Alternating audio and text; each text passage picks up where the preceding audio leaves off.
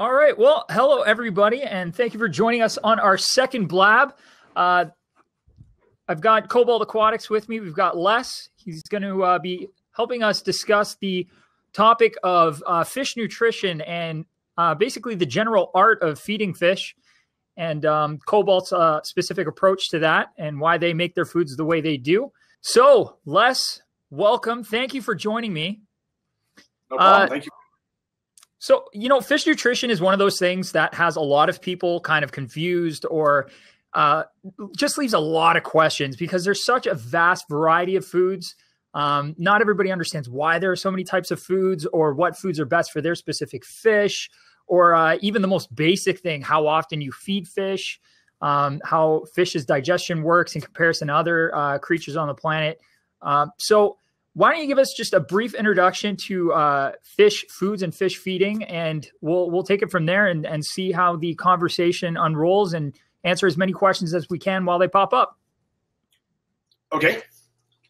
Well, fish, there's a variety of different types of fish, obviously, from goldfish to zebra danios to Oscars, and each one has their own kind of nutrition that they require, different digestive paths and things. So like if you're saying you keep zebra danios or glowfish, things like that, you really need to be feeding them all the time. Very primitive digestive tract.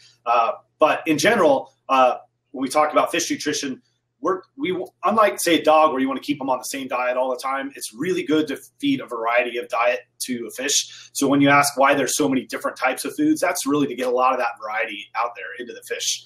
There are, single animal frozen foods all the way to fully prepared flake foods that are available. And each one of them has their kind of unique niche of why they're important. I would prefer to have people feed a prepared food, a full diet, say a flake or a pellet, because we've taken the information and research available and put all the nutrition that the fish needs into one single form factor that's easy for you to feed, where a single animal frozen food doesn't necessarily have that. So we were talking about proteins, amino acids, fats, vitamins and minerals, things like that. We make sure that we have all of those things in a prepared food. Right on. So in general, I would say the average aquarist is either dealing with a community tank, a cold water like goldfish tank, or something along the lines of a cichlid aquarium or even a predator aquarium. When it comes to those tanks, what would you suggest in terms of approach for feeding, in terms of what kinds of foods and how often, and the amounts for, say, your average community tank versus goldfish versus cichlids, et cetera? I think to start off, let's look at, say, the feed instructions on a can of food. If you look on the back, every can's got the instructions, feeding instructions, and it always says feed 2 to 3 times a day what the fish will eat in a few minutes. And where in the world does that come from? Part of my career, I was actually spent at United Pet Group and Tetra and Marineland and that things, and I learned that way back in the day in Tetra, they actually did some studies on how much the average person would take pinch of their finger when they would feed and put it into the tank. Well, they actually weighed that out and figured out how much people on average would use it. And then they took that information and you go back to actual aquaculture research. And there's a thing called standard methods. And that's a big book of things that you use or for experiments that you do the same every time. And in standard methods for a feed conversion study where you're measuring the amount of food that you put in and the amount of growth that the fish gets on it in a certain amount of time from that food, you use the standard method, which is 3% of the total body weight of the fish per day. And so that 3% of weight of food actually correlates to when people take a pinch of food, a flake food, about 2 to 3 times a day, what they would eat in several minutes. And so that's where do we get, or how much should we feed? Where do we get that from? Those feed instructions, that's where it comes from scientific research, standard methods of feeding 3% of the body weight of the animal per day.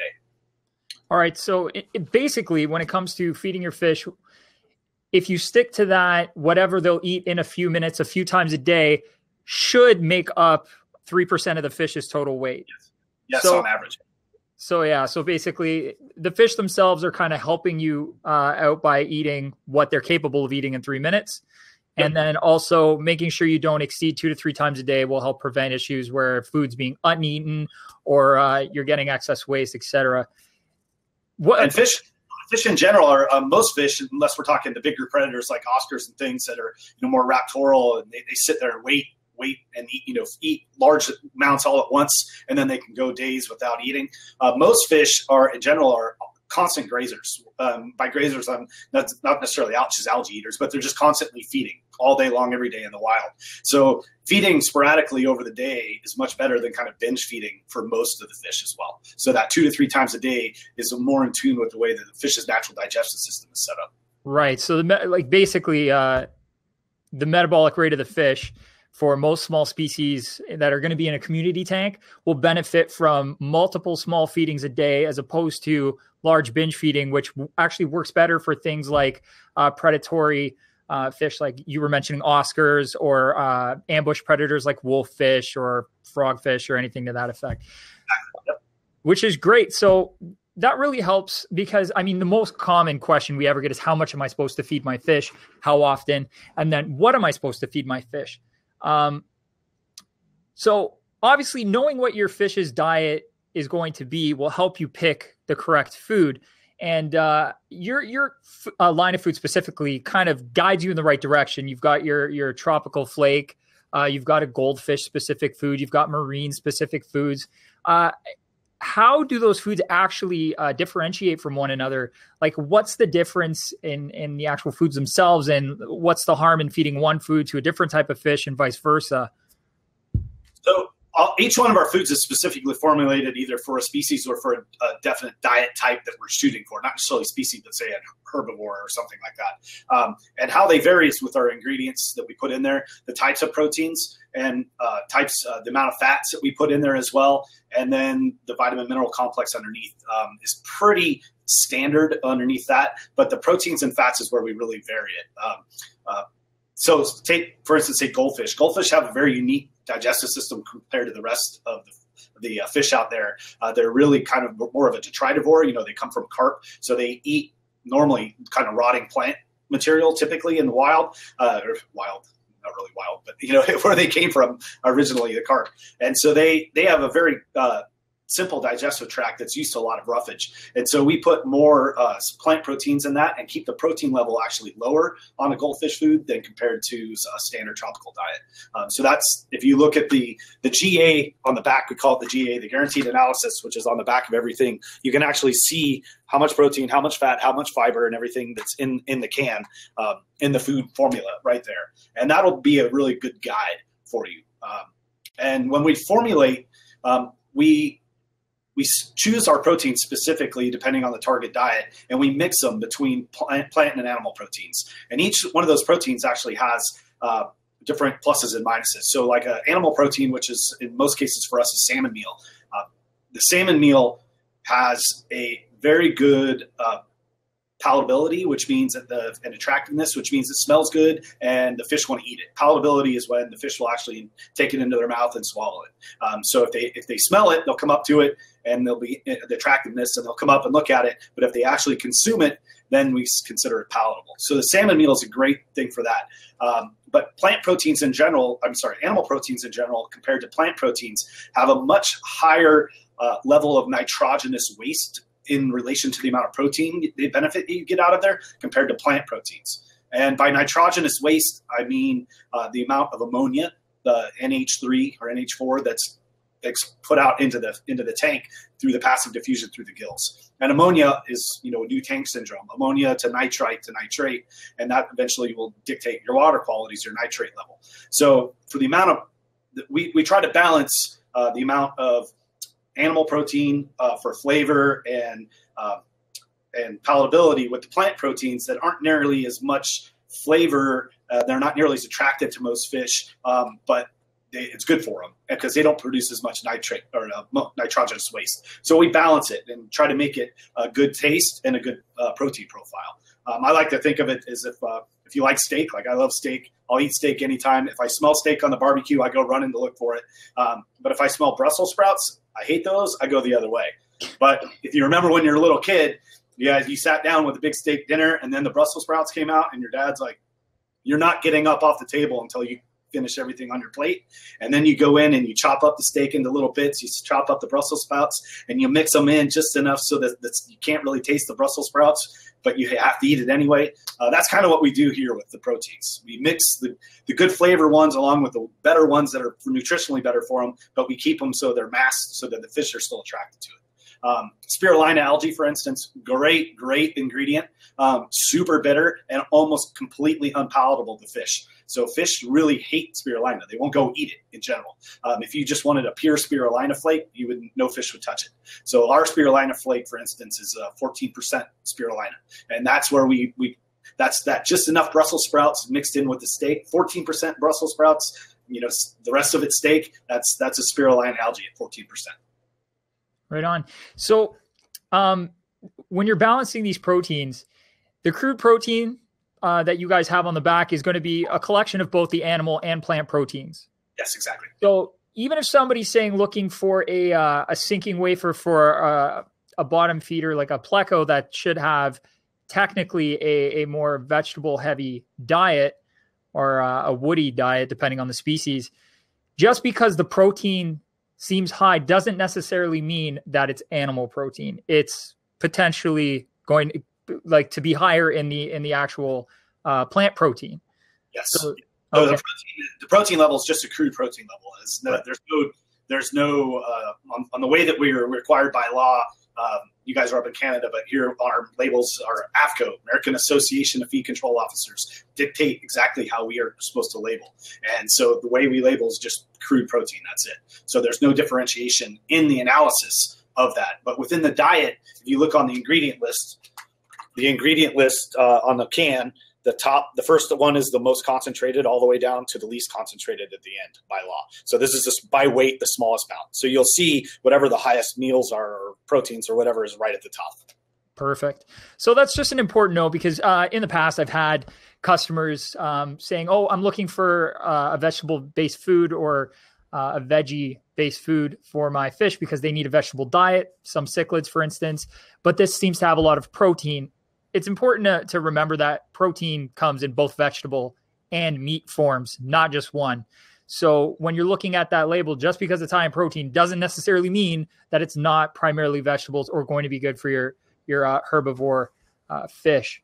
There's a great misnomer out there about protein levels. It's specifically one type of fish, Tropheus. People think, oh my God, I cannot feed Tropheus high protein. They'll look at our cichlid flake or our spirulina flake and say, oh my God, it's way too high protein for a Tropheus. They'll bloat and they'll do horrible on it.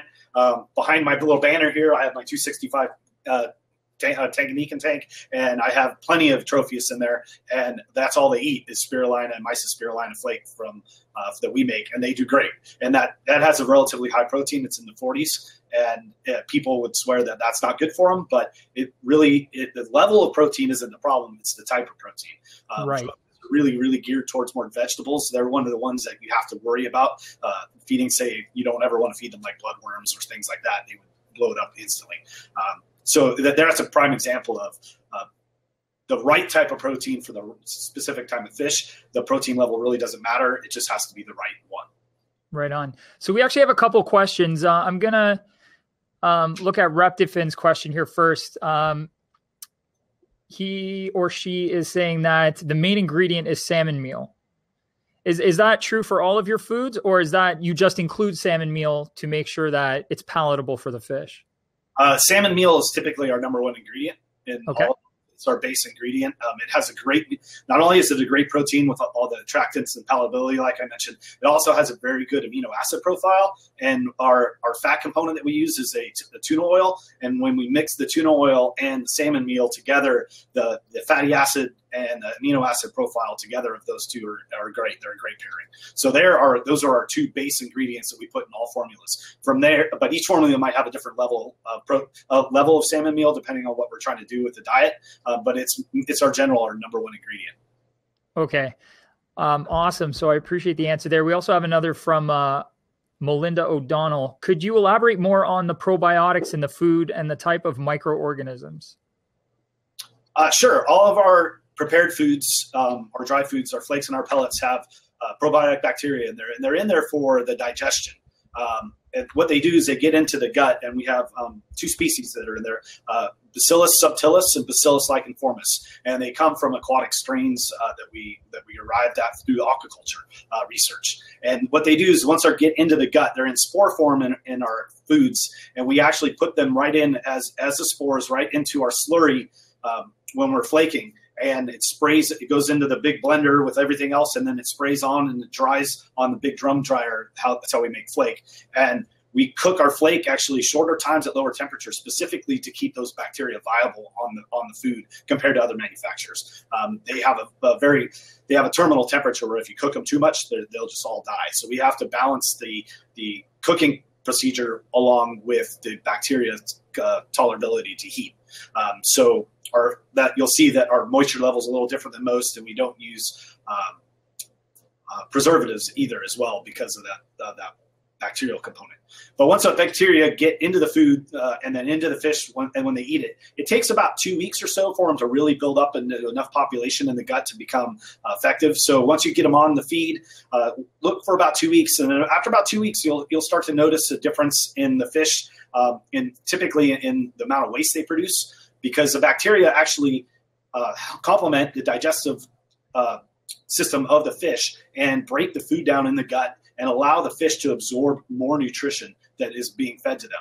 So you can see there's been a couple studies on angelfish and guppies and things. Angelfish is one I remember off the top of my head. Standard sclery angel, you can see up to about a 12% increase in overall biomass on that fish using that feed conversion study that I told you about, 3% body weight of feeding our exact foods with the bacteria and our exact food without the bacteria. You can see 12% increase in body weight over the control with the probiotics in it. Wow. So that's the difference. Yeah, and then because they're absorbing more nutrition, they poop less, so you get less solid waste in the tank. And then the bacteria actually, as they get into big numbers, will actually kind of go out with the fecal material, and they'll stay on the food, and they'll break the waste, and they'll break the waste down quicker in the tank as well. So not only do you have less waste, you'll end up having even less solid waste in your gravel when you do maintenance because of them. And the other benefit they provide is competitive exclusion to any sort of gut-borne pathogen or disease that you might have. So say like tropheus or goldfish that tend to get bloat, tend to grow, get that bacterial infection that makes them bloat up in their gut. These bacteria, through competitive exclusion, which means that there's so many of them in there, they just kind of plug up the system, and there isn't enough room for other bacteria to grow that might be negative bacteria. They'll keep that bloat from potentially forming. It's not a medication. It's not a cure. If your fish already has bloat, it's probably not going to do much good for it, at least in the short term. But if you have a fish that has tendency to get bloat, if you feed it with probiotics, you'll have less of a chance of it developing. Right on. That's fantastic. We've actually got another question from Ashish Kumar. And we got Al here too. He's got some cobalt. That's his favorite stuff. It's his favorite, absolute favorite. He's got both of them. So we've got a question. What kind of food is good for a flower horn for it to grow faster? So specifically with growth in hybrid cichlids. Well, if you're just trying to get it to grow really fast and you're not really worried about color, our Pro Breeder formula is specifically designed to condition fish for breeding or growth. So it has a very high protein level and high fat level. And the formula that's in there is designed to just put weight on a fish quickly. So if that's what you're trying to do, then that's great. But that formula, we don't add any color enhancers to it. There's no extra carotenoids or any astaxanthin, things like that enhance the color of fish. So you won't see big sparkling colors from it if you do that. So, but if you're just trying to put weight on quick, the Pro Breeder. And in the flower horn's case, or any animal that can handle the pellet, pellet is a much denser form factor, and you'll be able to put a lot more food into that fish quicker through a pellet than you can a flake. So I would recommend a pellet and the Pro Breeder. And if you're trying to get it to color up, then our cichlid formula or our color as an augmentation to that. Right on. So when it comes to color enhancing foods, you mentioned two substances. Which one, first off, when it comes to color enhancing, do you pick a food based on what color you're trying to enhance? Or do you just have like a general food that will enhance all color? Or how does that exactly work? Well, typically when we're talking color enhancing, you're really talking about the reds, orange, and yellows that we can really control through the diet. Typically, the blues and the greens are done through crystals in the skull, and in the scales and in the tissue, and so they're really hard to augment. Spirulina algae will help a little bit with that, but they're just kind of there. That the fish kind of handles those. But when we're talking reds, oranges, and yellows, we can really, really target the fish with adding carotenoids, specifically like beta carotene, and there's a few others, and then astaxanthin. And by putting that in, all of our formulas have at least a little bit in it, except for the Pro Breeder, and our color has about 5 to 6 times the amount that we do in our standard flakes. So by feeding that color flake, you're getting a ton more astaxanthin specifically. That's the one that ingredient's the single most expensive ingredient we put in by pound weight, and we put a lot of it in that one to really make the colors pop, and a little bit goes a long way. Right on. Awesome. So another question that I've had in the past from customers is why it is you should be feeding different foods to your marine fish versus your freshwater fish. So I was hoping you could give us a little bit of insight as to how those fish differentiate in diet, and why you can't just use like an all-encompassing tropical flake to feed both marine fish and freshwater fish. Well, the main difference between freshwater and marine fish when it comes to diet is their ability to process and synthesize fatty acids. So when we're talking about fatty acids, we say EFAs, essential fatty acids. And within that group of EFAs, there's 2 subgroups. One's PUFAs, highly unsaturated fatty acids, and then another one's PUFAs, polyunsaturated fatty acids. And the difference between marine and freshwater is freshwater can basically take any one of those fatty acid types, and they can get it into their system, they can break it down, and they can synthesize whatever other fatty acid they need in case the one you provided wasn't exactly the right one. Marine fish don't have that ability. Marine fish cannot synthesize HUFAs, the highly unsaturated fatty acids. They cannot synthesize those. They have to be supplied to them. So when you look at the difference between a freshwater diet and a marine diet, if the manufacturer has done their research and they are providing a good quality formula, they have the correct fatty acid component for a marine animal within a marine diet that you could feed in a prepared food. Single animal foods are a little different, but in a prepared food, like a can of flake or a pellet, a marine, at least on Cobalt, if you see a marine fish on the label, like this is our Mysis spirulina, we have a cichlid on there, and we also have some tangs and an angel. If there is a marine animal on there, you could feed that food 24 hours a day, 7 days a week, 365 as a sole diet to that tank and that animal, and that animal would thrive and do well just with that food because it has a full complement of ingredients and it has a complete fatty acid profile that a marine or freshwater fish needs. If it does not have a marine animal on it, say like our tropical flake or our color flake, I think as well, our goldfish flake for sure, we do not add the extra fatty acid component to the formula, and it's not necessarily a bad food to feed to a marine animal as part of a complete regimen that you do. Say if you're feeding Mysis shrimp along with a flake, along with some other frozen item or something else, it's a good adder, especially the color one, because you'll get all those astaxanthins and things. But if you fed it 24 hours a day, 7 days a week, 365 days a year, you would malnourish that fish and eventually it would die because you're not supplying everything it needs.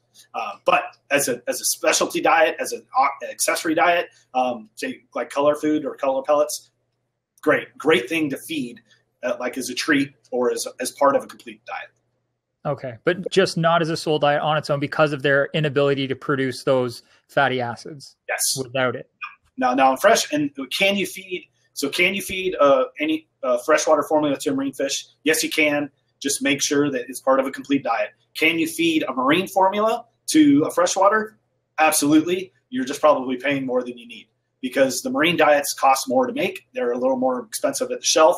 And so you're supplying the food, the animal, like a filet mignon when it only needs hamburger. Gotcha.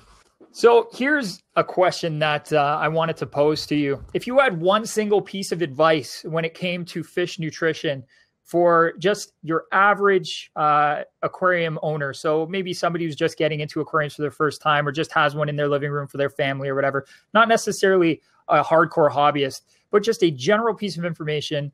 What would you give to that aquarium owner?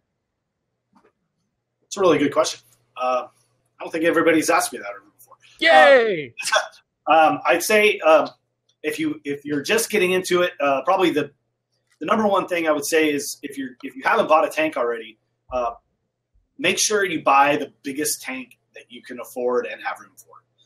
Water quality is the number one thing that we're concerned about in the fish tank, and the larger the water volume is, the easier it's going to be for you to maintain. A lot of people think a larger tank is harder to keep because they're kind of intimidated by the size, but the larger the water volume, the slower things happen chemically within the tank. So if you can afford a 55-gallon tank, get a 55-gallon tank instead of a 29. It's going to be much better for you. And as far as nutrition plays into that, whatever, like a dog, when you feed a dog cheap, like Walmart Old Roy food, or you feed it, say, Iams, something like that, something that's a much higher quality, Eukanuba or something, you notice that they don't poop as much because the nutrition is much better. But when you're worried about your dog going to the bathroom, it goes out to the yard and it poops out in the grass, and you don't really have to deal with it at all, if you don't want to, unless you happen to step in it. But you can live it out there, and you can leave it out there for months and months. It doesn't matter. It's just going to stay out there, and the animal doesn't have to deal with it either. But whatever you feed a fish, when they digest it and it leaves their body in its waste, it stays in that 5 panes of glass, that glass box you're keeping them in there, until you remove it. So the food is critically more important to what type of food to feed a fish than it is, say, another type of animal, a dog or a cat, because they're living in the environment that they're also doing their business in. So you need to be very cognizant of that. And that ties right into the size of the tank as well. So the smaller water volume, if you overfeed or the fish is pooping a lot and you're not keeping up with the maintenance, you're going to have pH and alkalinity problems very quickly. Your nitrates are going to rise. You can potentially have temperature issues really easily. A larger tank, it's a lot harder for that tank to heat up and cool down. So once it gets to temperature, it's going to stay at temperature. And then the feed, there's just a lot more water. So the alkalinity and the pH are going to be a lot more stable. That's awesome. That's fantastic, actually. Great answer. So thank you so much.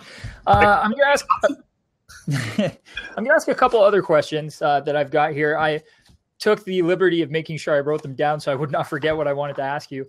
When it comes to fish nutrition within a species, let's say we're dealing just with one species, does their nutrition change over time? So let's say we get a young fish from our local Big Al store, and we've got that fish as a baby. As it grows, as it goes through its life changes, as it starts to breed, as it gets into the end of its life stages, should its diet change at all, or should we be feeding the same food from point A all the way to point Z? So in general, the nutrition requirements don't change that much, but the amount of food potentially does over time. With that said, should you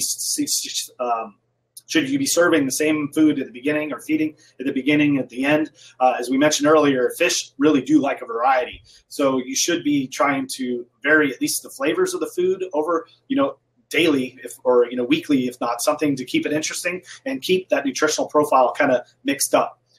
But as far as stages in the life, you definitely, if you do get them as a fry, if you're a breeder and as a fry, a lot of fish will not be able to eat a prepared food as a fry because they're just too small. So, depending on the size of the fish that you actually get, if they're truly a baby, tiny, you might have to feed like microworms or freshly hatched brine at that time, or a fry food, which is a very, very tiny micropellet or even a crushed flake. But then as the fish grows and they're able to handle larger diets, you can switch over to a flake. And as they're growing, depending on how fast you want them to color, the more color enhancing foods you can feed them, the faster they're going to color. If you just feed them a general diet, then without a lot of color enhancer, the color will come eventually, and it'll come at more of a controlled or natural pace.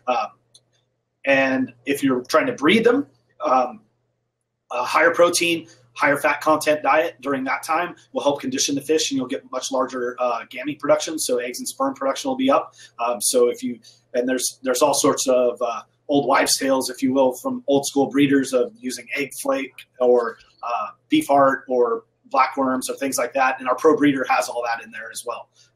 So if you want to try to condition them, then a different diet during that time or really intense protein feeding and fat feeding to breed is a good thing. As the fish ages and they're not necessarily in breeding condition anymore, but you want to keep them healthy, if you want them to be very colored up, a color diet's great, or just a standard flake or a pellet would be fine at the end. But awesome. Makes sense? Fantastic. Yeah, it does actually. It does, actually. It's just funny because I've actually had that question posed to me as well, based on the fact that somebody had a dog and there's different diets for dogs along their life cycle. And they asked, what would be appropriate for their fish that they had for like 15 years. And I was like, well, as long as you've got a good varied diet going on, it should be the same thing. I don't think a fish's diet changes that much, but I know you guys specialize in nutrition. So I wanted to just get your take on it as well. If you had to pick 3 foods from your line to act as an all-encompassing diet for a community tropical tank, what 3 foods would you pick? Well, tropical would have to be in there for sure. That's our base flake. And then from there, color, I think, would be a good one to add because you want the reds, oranges, and yellows to pop, and that has our highest astaxanthin level. And then for a third, probably I was going to pick one out of all the flavors, probably our Mysis spirulina blend. We're one of the very few companies that actually make a Mysis flake, and it's Canadian Mysis that we put into it. And it's a 40-40-20 blend in that formula where it's 40% Mysis flake, 40% spirulina flake, and then 20% blue flake, which is one of our signature things that we do is we put 20% of the blue flake or pellet into every one of our blends. And the Mysis flake and the spirulina have a very unique nutritional profile that I think would be a great addition to that tropical and color diet for a community tank. Right on. And our blue flake, just because I touched on that, I don't think we've mentioned that. The blue flake actually is a special formula. It's our tropical base flake, but then we go in and add triple the amount of vitamins and immunostimulants that we put into our general diet. And so every time they get that blue flake and they eat that one, it's like getting their Flintstone vitamin pack for the day. It's an extra little vitamin boost. And we could have just done it and put a higher level into all of our flakes, but we decided since our name's Cobalt, we would do a Cobalt blue flake as kind of our signature item and make a little bit of a marketing gimmick out of the nutritionally sound information that's there. So that it's not the marketing of the blue flake is the gimmick, but the addition of vitamins and immunostimulants is absolutely critical, we think, in the formula. Right on. So we're going to get some more of these questions answered that I just found. Sorry, guys, if I don't see them right away. I get pretty involved in listening to our speakers, and sometimes they pass me by, but Brian's usually pretty diligent at making sure I go back and check them. So we've got another one from Vishesh Kumar. What's the best color-enhancing food for guppies? I'm going to go out on a limb and assume it's going to be the color formula that we've been talking about. Absolutely, yep. So guppies are a pretty easy fish to feed. Yeah, and if you're trying to color enhancing would be great. Yep. Right on. And then for we've got one from Jessica, looks like. I'm looking for a food for my strictly herbivore fish, aka my auto cat Melvin. Oh, he's got a name. That's awesome. So what would you guys suggest for a strictly herbivore diet for something like an auto cat or a pleco or? Well, the important thing to realize is even though fish are considered herbivores, they're not really truly herbivores. 99% of the time, they're really more of an omnivore that has a more herbivore tendency. So if you're looking for a pure vegetable formula, you're really not going to find it. So what you want to do is try to find one that is a vegetable geared food. So if you're thinking I'm going to tell you go get a herbivore food and you turn around and look on it and there's salmon meal or krill meal or something in there like that, we're not trying to pull the wool over your eyes. It's that fish are very opportunistic, and especially like a catfish, if they're going around grazing and they come across amphipod or cocopod, they're going to eat it if they can. So with that, our spirulina formula would be great. Either that or our algae wafers are another great item. Our algae wafer diet has some incredible like garden-like ingredients, watercress, celery, things like that in there to enhance that vegetable protein and increase the fiber component. So for animals that like plecos or things that need that extra bit of plant fiber that comes from the cell walls, of the plant that they're eating or the wood that they're eating in nature. All that extra vegetable meals and powders and ingredients that we put in there have that extra cellulose from the cell walls that are included in that diet. Fantastic. Hopefully. Yeah. No, that's absolutely awesome. Another question I've been asked several times over the years that I figured I'd pose. When somebody's trying to change a fish's diet over from something like a flake, because it's pretty easy to get fish on a flake. It's a food that's, once it's in their mouth, they tend to just keep it there. It's not a hard food, so I find they have no problem eating it. Getting some of those fish switched over to something like a pellet can be difficult. What do you guys suggest if somebody's trying to switch their fish's diet over from something like a flake over to a pellet for whatever reason? Sometimes cichlids get bigger and people are tired of dumping fistfuls of flake in, or they figure that pellet's going to relate to or directly translate to less waste because less is falling to the bottom and getting lost in the gravel, etc. How would you guys suggest convincing a fish to maybe switch over from a flake to a pellet, or maybe even pellet to flake, etc.? Well, there's a couple different ways to do it. One is just to realize if you are switching from a flake to a pellet, you're going from a relatively fluffy, very light, not very dense food to a very compact, dense food. So the pellet has a lot more nutrition packed into a lot smaller package than a flake does. So it's very easy to overfeed. So if you're not used to feeding a pellet, maybe get a little scale or just feel how much flake you're doing when you grab that pinch of flake versus how much you grab when you do a pinch of pellets. It's a lot more food, so just be cautious with that. With that, if they are showing signs that they're not wanting to switch over, soaking a pellet can help. That will soften out the form factor of it.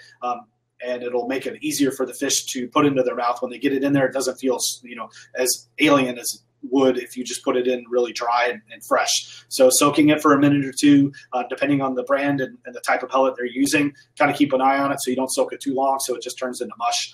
You want to just soak it enough so that it softens up so it's softer and less easier on the sensitive parts of the mouth of the fish. So that's one thing you can do. The second thing is, and if you're soaking, you could put an appetite stimulant in there to do it. There's a bunch available out of the market. That'll help build up that attractiveness of it. Typically, they have things like garlic or tuna oil or things in them that smell really good to the fish. And if it's like, sprinkling sugar on top, they smell it and they want to come after it.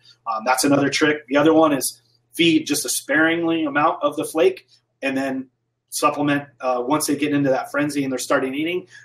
Then you put in the pellet second. Then they're kind of already in that mode and they're not thinking about it. They're just twirling around, hitting anything that's in the water. So that's a good trick. Another way is if every fish will eat live brine. So you go get a little bit of live brine for the day, or and sprinkle just a bit of live brine to create that frenzy, and then pop the pellets in at the same time as the brine. Again, it gets them into that frenzy. And the third one, non-fish keepers or new fish keepers might think it sounds a little cruel, but it absolutely isn't. It's not a big deal typically, is take them off feed for 1 or 2 days and get them hungry, and then go ahead and feed them again with a pellet, and normally that'll do it as well. But be patient. Most foods, fish in general want to eat. They're not going to stick their nose up to something if they're hungry. So that they will go on to basically any diet at some point. Right on. Yeah, and you know what? To speak a little bit towards giving fish a time to get hungry before you try to feed, it has worked really well for me personally in the past, switching fish over to a pellet diet, just simply because as they grow sometimes, especially when you're dealing with species that get a lot larger as they grow, flake becomes almost just too difficult to feed because you have to feed so much of it to that one large fish in order to meet their demand. So having those couple days off, the longest I've ever had to do it was about 5 days of no food. It makes a big difference. The fish has to be hungry. Obviously, you don't want to try and do that with a fish who hasn't eaten in a long time already. If that's the case, definitely look into something. There's got to be something going on with the fish. Fish usually only stop eating if there's something going on with them, if they're ill, something to that effect. Yeah. But like I've had wild caught fish that I've had come in that will eat live, no problem, and give them a few days off of food. and just stand back and toss a couple little pellets or some flake into the tank, and they'll be more interested then than they were the few days before when they were already full from you feeding live the previous day or the previous set of hours. So a big component to that is switching too is really the food you're choosing. So in our foods, when I develop a formula, I have my 3-strike rule that I call it, and it's a backwards baseball analogy. It's not 3 strikes and you're out; it's 3 strikes and you're in. So the first strike is that we want it to be very attractive. So when it hits the water, we want the fish to smell it. We want them to sense it, and they want to come investigate. They just can't. It's like the steak on the grill. They can smell that steak cooking and the smoke coming off the grill, and they're going to come running after it. So that's a first strike. So whenever we're doing a new formula, when that hits the water, the fish have to be interested. The second is once they're there, it has to be smell good enough, look good enough that they want to put it in their mouth. So that's a palatability part. And then the third part is the nutrition has to be absolutely correct for whatever we're doing in that formula. So all of our foods, those first 2 strikes are exactly what we're talking about when you're switching over. You need a food that has a really good smell and a really good high palatability rating on it. And you want it to be nutritionally sound. But as long as it has those attractants in it, again, it's like tuna oil, garlic. Actually, paprika is a very good fish attractant. We put a little bit of paprika in all of our formulas as well. That's another color-enhancing item. But fish love paprika for some reason. But those things will all help the fish eat for the first time. And one thing, also mentioning not feeding, if you're getting your fish fresh in, say you go to your big house store and they just got their fish in and you're getting it right away. If you're trying to get it to feed and it's not eating your prepared food, like you mentioned, get it on live food, at least in the beginning, to make sure it's eating, because fish suppliers typically will take fish off feed anywhere from 24 to 48 hours prior to shipment. Because they want to keep the amount of waste down in the bags and increase the water quality level as best they can during that overnight shipment from, say, Florida or wherever they're growing up to wherever the store is that they're shipping them to. So fresh new fish in a store probably haven't eaten for 1 or 2 days if you buy them the day they get there. So if they're not eating right away your prepared food, definitely get them on something live, get them eating something right away. It's going to help them out tremendously. Right on. We've talked a lot about the different aspects of your Cobalt foods, what you guys put in them, how those things work. But Brian actually just asked the best question of the day, I think, which is what makes Cobalt Aquatics foods stand out from everything else on the shelf other than that wicked cool black packaging with the colored tops? Thank you. Since the packaging is my department, that's great. I appreciate that. High five, buddy. Well, one thing like I mentioned, our 3-strike rule, that's, we're all fish geeks. I started in the hobby basically when I was born. My dad had discus way back in the early 70s, and I took the tanks over when I was like 5 or 6. I have a degree in aquatic biology, and I worked as a research biologist for about just under 8 years at Marineland Aquarium Products. And then I went from there into the marketing side of things with Marineland, Instant Ocean, Tetra, Jungle Aquarium Products. And I left. I was the director of marketing for the equipment and consumables group. And then I realized that business anymore was more about business. It wasn't about being a fish geek anymore.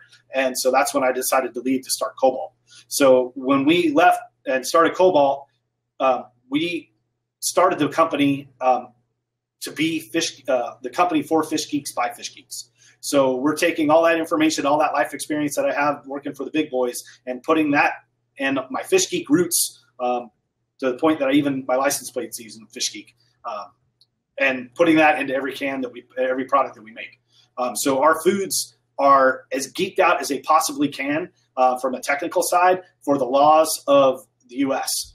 We don't worry about exporting outward into any other countries except for Canada, obviously, and we do a little bit into Mexico, but we don't worry about exporting into Europe or anywhere else because the nutrition laws and the ingredient laws are very different there, and we would have to dumb our formula way down to be able to export it.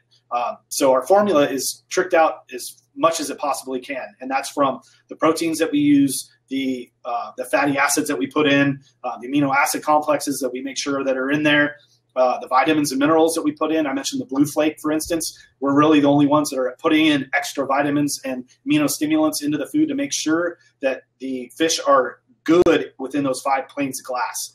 Most nutrition studies and most nutrition work that's been done on fish is done either in the wild or in aquaculture environments where you're not worried about really keeping the fish in top shape and top color. They're just looking to see what grows the fish from fry to plate as fast as they can in aquaculture, or they're just doing gut analysis of what the fish might be eating in the wild. That all changes when you put it into a confined 5 panes of glass. There still are the needs. There's still the proteins and the fats, amino acids, vitamins, and minerals that you need, and you need to have that. And that research all comes into play. But then we add the wants. What do we want as fish geeks to have the food do, and how the fish perform on the food in that 5 panes of glass? And we take that approach a little differently than other companies.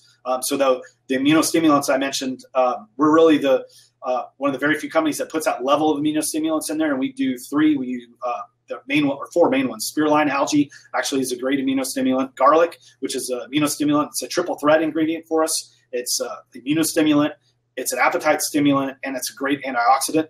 So garlic's a great component to that. We also use 2 exotic ones, beta-glucan and chitosan.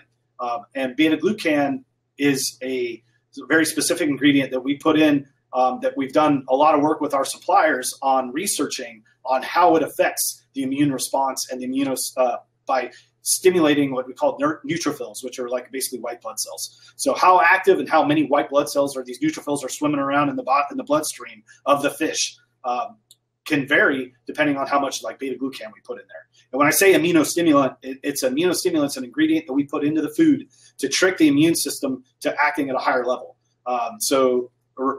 Like if you're traveling in the airport and you're going through TSA security, there's normal just TSA employees if there's no threat around. If somebody calls in a bomb threat or some terrorist activity happens, now all of a sudden the threat level goes up. There's more security guards. There might even be National Guard or Army guys standing there with M16s.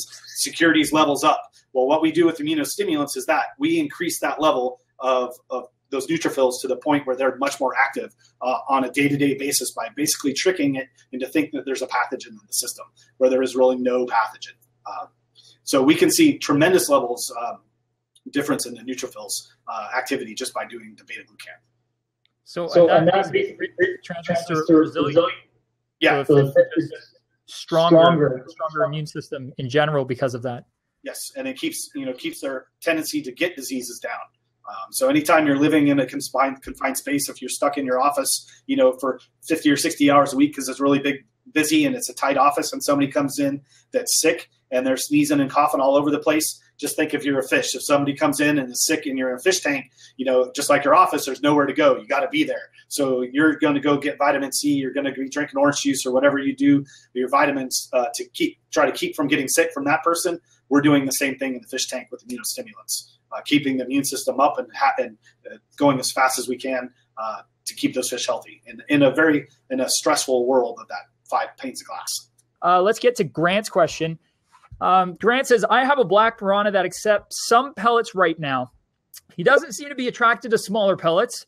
Do you have anything that rivals Massivore or BioGold, 3 millimeter or under, even though he's only 4 inches, he won't touch? So he's not interested in 3 millimeter or less pellets. What do you have, if anything, in your Cobalt lineup that he might be able to use for his finicky black piranha? Is it a piranha or arowana? Piranha. Piranha. Black piranha. So bigger species of piranha, I believe. Yep. For a 3 millimeter, we have only 2 sizes of pellets. Our standard 16th of an inch. I'm sorry, it's not millimeters, and I can't remember the conversion off the top of my head. 16th of an inch is our normal pellet, and then our larger pellet is 1/8 of an inch in diameter. So our cichlid pellet would be our largest. All of our pellets are uniquely formulated compared to other ones that are out there. We actually start with our flake, and we grind the flake into a powder. And then we take that powder and we add a little bit more water back to it and a little more oil to make a paste. And then we re-extrude it and then low heat dry it in a dehydrator and to form the pellet. So the pellet actually is very, very dense, very, very potent, but it's the same exact formula as our flake. But with that density, it sinks like a rock. So it's very, very negatively buoyant. So that's why I wasn't sure if you said arowana or piranha. For an arowana, our pellets are probably not the best choice because they're more surface feeder. But piranha, they'll eat really anywhere. So if you're looking for a bigger pellet, the largest we make is 1/8 of an inch. But the good thing about our pellets is that because they're that powder, we did that very specifically because we wanted it to be easier for the fish to masticate, like chew up, so that they wouldn't get big chunks of it or just swallow the pellets whole and then have them bloat up in the gut. Because a normal pellet will swell. Our pellets, as they get more moisture in it, they just soften up, and then when the fish gets it into their pharyngeal teeth, now piranha do have obviously teeth in the front, but all fish have like molars basically. They're in the back of the throat. They're called pharyngeal teeth, and they're bony plates that they rub together, and the food gets in between, and they'll rub it, and then they'll crush it with those, and our foods will break apart into very, very fine pieces really easy and make them easy to digest. So I guess the answer is 1/8 of an inch is the largest one we make in our cichlid large, and that may not be big enough for what he wants, but that's what we have. But what we did talk about earlier is that your food does have a bunch of extra, getting a bit of an echo on mine, my apologies, have a bunch of extra stimulants in it that may aid in your piranha's desire to actually take that food in and digest it, even though it's smaller. Because the way a food smells, which Les was talking about earlier, the way a food feels inside their mouth is going to change how that fish responds to the food. So it may be worth a try to even just get a smaller container of that cichlid pellet, see if your piranha appreciates it. Because if they do, even it might not just be a size issue. It might be that your piranha doesn't want to take those other foods because not only is it maybe not as palatable to that specific fish, but the size is not even attractive at that point. So that could be the deterrent. There's no harm in trying. Well, this has been so far a fantastic blab. I don't know if there's anything less you want to give us in closing from your end before I go through my little spiel of things that I need to list off. So yeah, you've got the floor for a moment. Please do something with it. Well, in general, I think go back to your question that you put me on the spot on is get the biggest tank that you can afford and realize that the fish food that you're putting into your tank is going to stay in your tank until you take it out as waste, and it's going to affect your water quality. So buy the best quality food that you can and feed your fish the best and more often in smaller quantities at each time is going to be better for the majority of fish out there. And remember, we're fish geeks, have been in the industry forever and have been hobbyists and are still hobbyists to this day. And we're making everything we can. Everything we do is to make a product that is going to help the hobbyists succeed the best that they can to the best of our ability as manufacturers. So our foods with the 20% of the blue flake with the triple dose of vitamins and immunostimulants is going to keep the fish immune system and their health as best as it can be. Adding in the probiotics, which is fairly unique to us. We're really the pioneers of using probiotics in fish food and the hobby. That's going to help their digestion. You're going to end up with a faster growth rate, like I said, up to 12% in angels in studies that have been done, and you'll have less waste. So a good quality nutritional profile with extra vitamins and immunostimulants to help the health. And then the probiotics, there's just, in my opinion, there's not a better food out there that you could be feeding. But if you're a marine guy, remember the fatty acids, that's really what you're concerned about. You want to make sure you have a higher protein, higher fatty acid level, and the correct amount of HUFAs and PUFAs for it because they can't synthesize all the fatty acids. Again, if you're looking at our foods, if you're a marine, if it has a marine food on it, you could feed that marine food as a sole diet every day, and it would do great on it. If it doesn't, it may be a great accessory diet, but feed it as a part of a complete nutritional profile. Awesome. We actually have one more question I want to Sure. get to right before we take off here, because like I said, unfortunately, I'm not the best at following this, and I sometimes check late. Big Trouble NJ said, don't know if you already answered this, but what kind of food should I feed my tropical and Cory fish? So tropical diet would be great for that. Our flake foods in general are easier to feed for most people. As long as you're putting enough in there they get down to the bottom, the Cories will eat that up, no problem. If your Cories are not as aggressive at coming out and feeding, or you're doing a very good job of keeping the food content low when you're feeding, you might want to augment with a pellet and put a few pellets in the bottom so they can go down and chew on it. Our algae wafers are another great thing for Cories to come and chew on if they like as well. Right on. But a good mix of blend of tropical color. And you asked me for the 3 that I would recommend if you were going to do any. Tropical color and probably the Mysis spirulina would be a great complement for that tank. Fantastic. And just out of my own curiosity, when it comes to Cory catfish, do you prefer feeding a flake and allowing it to sink, or feeding a sinking pellet? For most people, I would still recommend the flake, because it's very difficult to overfeed a flake to the point where you're going to cause yourself trouble in an aquarium. That's one of the great things about a flake. A little bit of flake looks like a giant mess if the fish aren't eating it. Too much pellets doesn't look like anything in a tank, especially sinking pellets, and you can cause a lot of water quality issues very easily. So for most people, feeding a little extra flake, and just rather than not just sprinkle it on the top and let it float around, but just take your finger and push it under the water level, then it's going to flow around the tank a lot quicker. Don't be afraid of putting your fingers in the tank. It's normally not a big deal. And by doing that, the flakes are typically neutrally buoyant, so they're going to go all over the place and maybe slightly negative and eventually get to the bottom. But if you just sprinkle it on the top, the surface tension in most aquariums is going to keep the food up there. It's not going to fall down very easily, especially if you have like a small canister filter or canister filter where you're not agitating the surface very much. So a flake, augment with a small amount of pellets if they're not getting down there far enough or quick enough for the Corys. And don't be afraid to put your finger in the tank and switch that flake around when you feed. Right on. Thank you so much, Les. It is important not to forget that Cobalt doesn't just do fish food. Cobalt does all kinds of aquatic products. They have a fantastic line of products. They've got products that I don't even see from other companies. Things like for cichlid nuts or fish breeders out there, the egg tumbler, huge. Who else does an egg tumbler? Like nobody. They also have the breeding cone, which is incredibly popular. Great for those who are breeding angelfish, cichlids, any kind of fish that wants to lay on a surface like that. It works really well. I've seen it in use. They also have a fantastic line of original Maxi Jet pumps. These are the ones from, are they from Europe? Is that where they come from? Yeah, Italy. Yeah, they're the old Maxi Jets. We call them the MJs. Can't call them the Maxi, right. Obviously. The original MJs, and they're made in Italy. Yep. Perfect. There you go. So I name dropped. He's not allowed to, but I can do whatever I want. My favorite product from them probably that I'm using right now is their line of canister filters. They have the EXT canister. It is probably the easiest canister for anybody to work with. The best part is if you use it with a pump in the aquarium as opposed to outside of the aquarium, the thing self-primes, and it's incredibly easy to do maintenance on.